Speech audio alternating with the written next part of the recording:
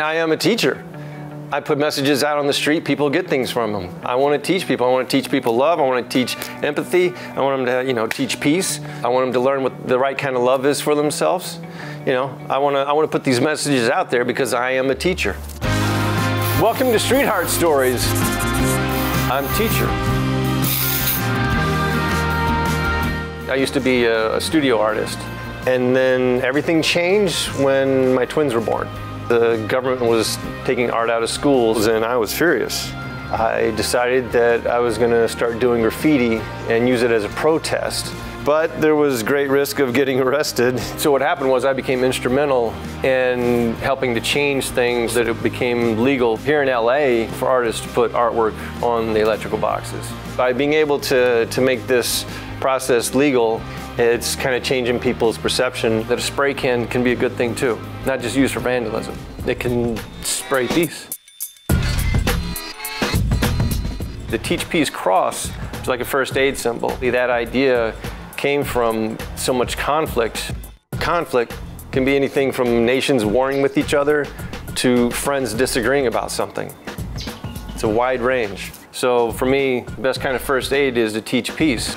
To me, anyone who puts a message out there on the street and people see that and they get something from it, you're teaching. I'm constantly looking for places to put my artwork. See, there's a nice box right there. Electrical boxes, they're blank. They're just these gray utility boxes, and I remember seeing some artwork on them and I remember thinking to myself, oh man, this is a great canvas. And it's like having a little mini gallery right there. How many electrical boxes have I painted? Oh my God. It'd have to be in the hundreds. It's a gray box. It's LA gray. Wouldn't you rather see a piece of artwork on that? I would. I know a lot of people would.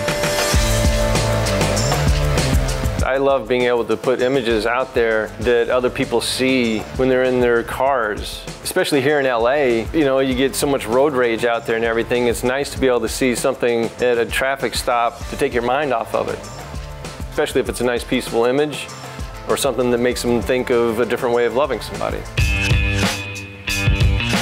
So one of my images is a spray can, and it has a dove on it with spraying love, a heart, which basically means to spray peace. And then the elephant is just one of those images that almost everybody likes. To pair that with something like empathy, alliteration, empathy, elephant, that's an image that's going to stick in your mind. As a graffiti artist, a lot of times I want to make people think. Art is about putting images out there to give people different ideas. So one of my images that I put out on the street is right here on my arm. All you need is the right kind of love. And that is, just one of those phrases that gets people thinking, well, kind of love? What kind of love? What does it mean by the right kind of love? How many different kinds of love are there? Good, I got you thinking. Art to me is a part of life. It's my savior. I hope that my artwork makes people happy. Teach each child. Teach empathy, teach peace, teach loyalty, teach grace, teach it all. Class dismissed.